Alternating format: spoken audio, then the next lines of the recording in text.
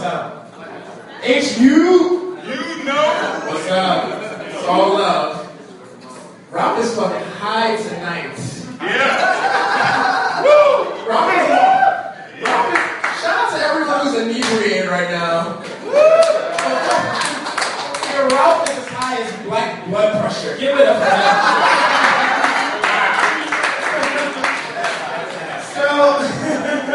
So everyone in here knows people that suck at keeping secrets, right?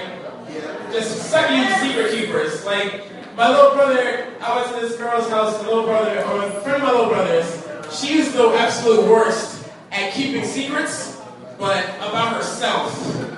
She felt the need to tell everyone everything, but it was a secret. This woman she keeps secrets like WikiLeaks, is what I'm saying. Sucks to keep secrets. So we're over at her house, we're having dinner.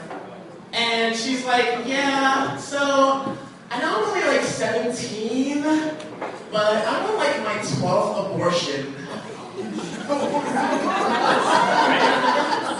I don't know what I'm doing wrong. What am I doing wrong, Mom?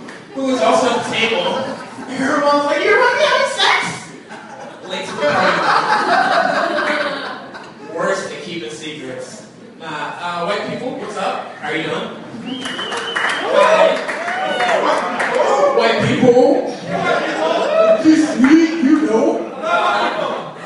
You know what it is. No, I'm gonna make fun of you, okay? I love it. I love white people. I love it when I'm in a restaurant or something and like white people say Spanish words like white people. It's just the funniest thing in the world to me. Like I was in a restaurant. And this guy was with his son at a restaurant, and he's fucking everything up. Like, the waiter came over, the server, and he's like, yeah, let me get the spicy southwestern burger, chock full of jalapenos, just so much.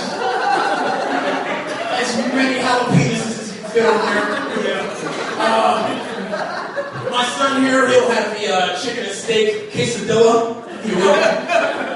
And look, my son wants me to order this thing. I don't see it on the menu, but he says you guys can do it for me. Son, what did you say it was called? Oh, okay. All right. So let me get a dirty Sanchez. That's what it's called, right? That sounds delicious. Sounds spicy. Let me get it. You know what's funny about that? White people probably invented the term dirty Sanchez, so that makes no sense then. Y'all don't know what it means. White people are cool, but I can't wait to be like an older black guy. Because like old black dudes have so much energy to them, especially dudes from the South. Shout out to everyone in the South once again. What's up? In the South.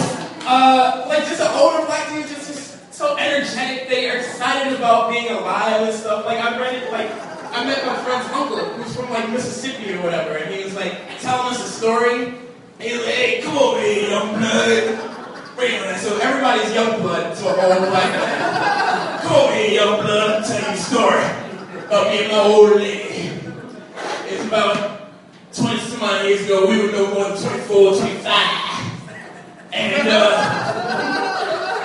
my old lady was mad at me. I came over and had some flowers, right? They was daffodils, young blood. Come over with these flowers, right? And so I get to the door, she see the flowers, but she mad at me. She opened the door, she seen the daffodils. She let me in. And then she let me in. Yeah, young blood. And then about 9 months later, she made me the proudest father of 5 with the most beautiful quintuplets you ever did see. They all played basketball, young blood. Oh man, old people. Before I go, I'm going to tell you a story that a friend of mine told me, recent bar escapades. Now, before I tell you this crazy story, let me just say that this is not a story that I was a part of and I'm just passing off. This is not me on my O.J. Simpson, if I did it type of thing. No, this actually happened up front. So he went out to a bar and he saw a group of girls partying, whatever. He went over, he bought them drinks, being the creeper that he is. And he went over and he danced up and talked to this girl. she was into him, she was feeling him, but she was with her girls, her roommate. And her roommate was tired, and they were all drinking. So they all go back to their apartment, the girls' apartments. And the roommate goes to sleep, but him and the one girl are still making out, hooking up, as you call it.